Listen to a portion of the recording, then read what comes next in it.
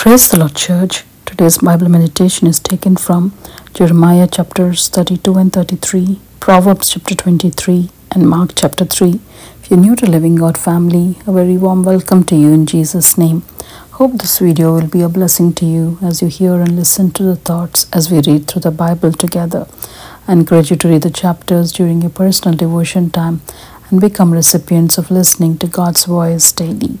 Jeremiah chapter 32 verses 38 and 39. They shall be my people, and I will be their God. Then I will give them one heart and one way, that they may fear me forever, for the good of them and their children after them. Jeremiah chapter 33 verse 8.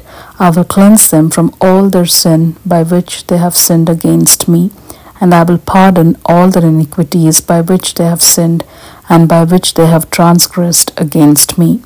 Proverbs chapter 23 verse 11. For their Redeemer is mighty, he will plead their cause against you. Mark chapter 3 verses 11 and 29. And the unclean spirits, whenever they saw him, fell down before him and cried out, saying, You are the Son of God. But he who blasphemes against the Holy Spirit never has forgiveness, but is subject to eternal condemnation. God the Almighty, our Heavenly Father, gives us wisdom to know the truth that sets us free.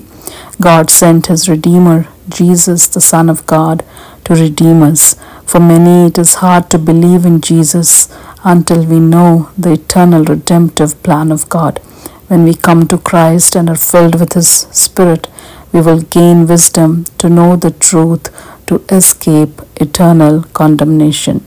Let's believe in Jesus and invite him into our hearts to be filled with his wisdom, to understand his instruction and direction.